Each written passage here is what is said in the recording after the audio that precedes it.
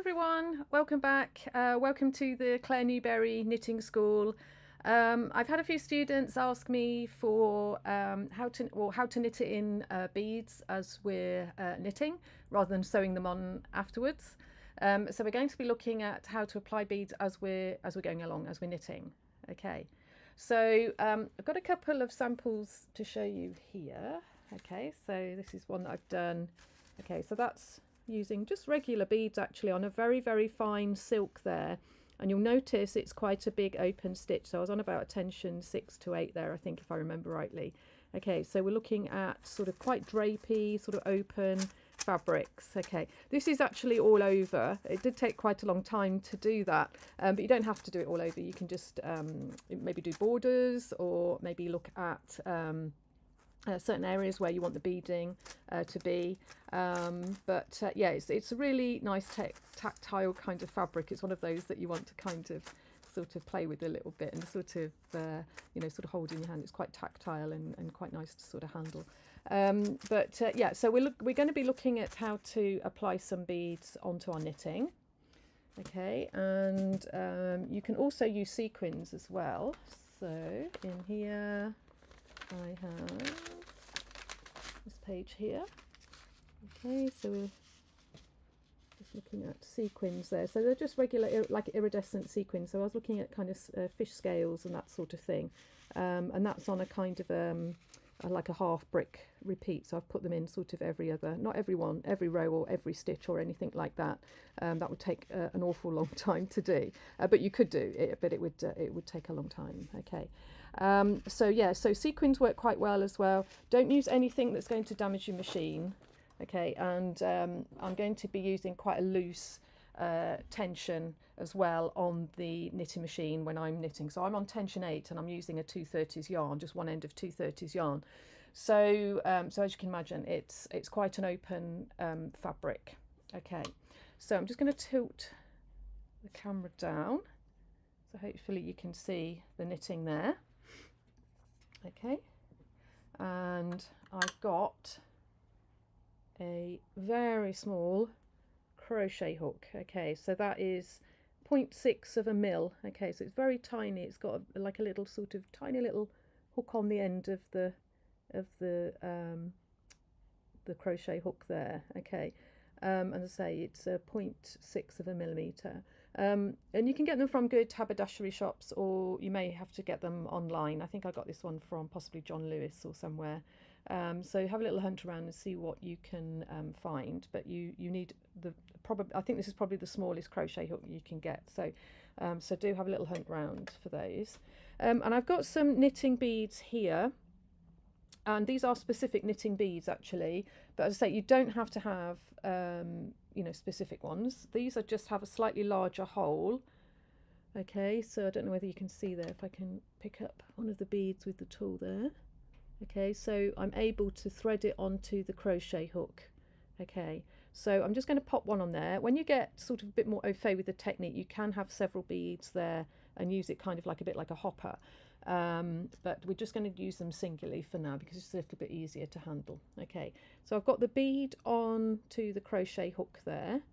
Okay, I've knitted I don't know, about 20 rows there, and you can see how large the stitch is. Okay, so we don't want tiny stitches or tight stitches, because that's going to damage the knitting and also possibly damage the bead as well. So keep it really open and really slack. Okay, so when you're ready to do your beading, you can go in, and you can go in anywhere actually, and I'm just going to come into the middle here, and using the crochet hook I'm going to lift off one of those stitches and keep it taut. Okay, and then drop the bead down onto the stitch there. Okay, so the bead has gone from the crochet hook onto the bead. Okay, so the bead is kind of straddling the whole stitch. Okay, so when you're happy with that, again, keep everything under tension. I'm going to pop that stitch back onto the hook of the needle that it came from, and the bead is trapped in the knitting there. Okay, and you can see it's not too big, it's not going to cause any problems with the gate pegs or underneath here on the carriage itself. Okay, So that's one done. So then I'm coming in and picking up another one. I've just got them handy here on the knitting machine at the back there. And again, I've threaded the bead onto the crochet hook, and I wouldn't go next to it. I'm going to go to the next one, leave one stitch and then go on to the next one. So every other stitch I'm going to do. So I'm lifting off that stitch using the crochet hook. Keep everything taut, don't let it drop.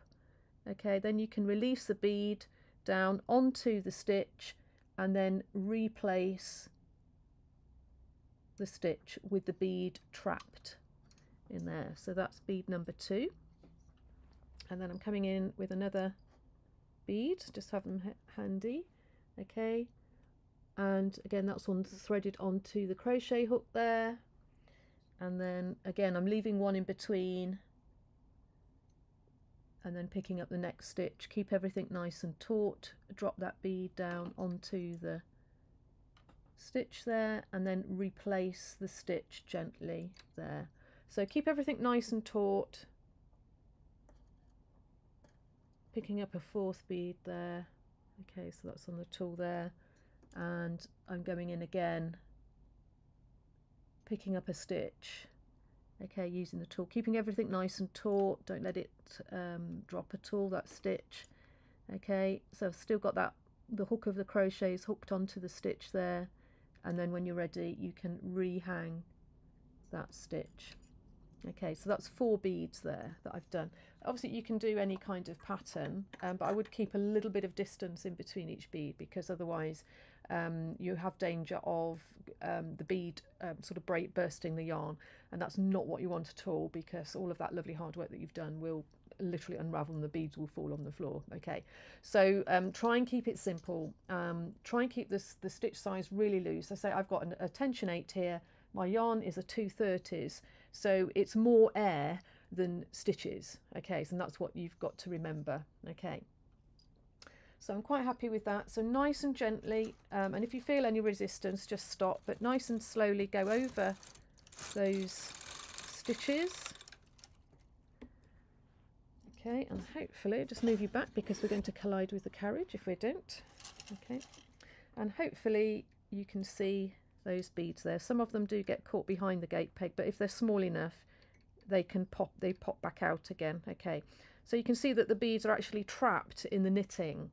Okay, so there's no sewing at all with this technique. Yeah, so that is how you would do the basic bead. Obviously you could play around with different patterns, different beads. You might try some different types of sequins as well. Keep the sequins quite small again. You know, you don't want it to interfere with the knitting machine itself, because that might be a problem and you may break the machine using that, and also damage the knitting as well. So all of that hard work may come to nothing.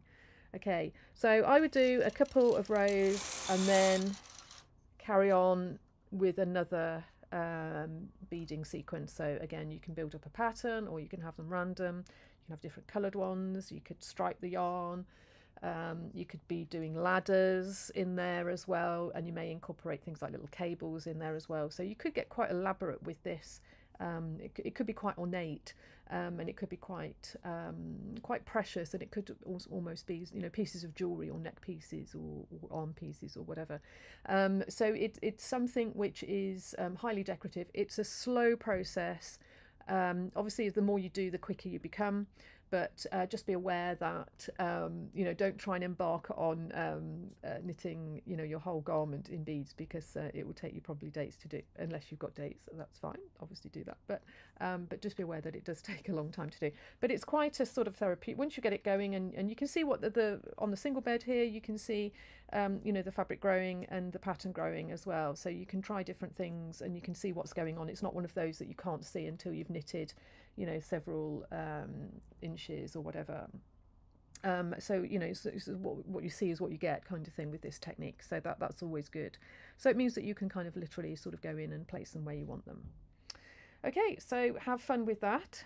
See how you get on with that one. It's a really nice technique. It's a bit fiddly, and you know, you may drop the odd bead, lose the odd bead, but yeah, I think once you get the hang of it, it's quite a nice little technique to know. Okay, all right, so have fun knitting. Take care. Bye.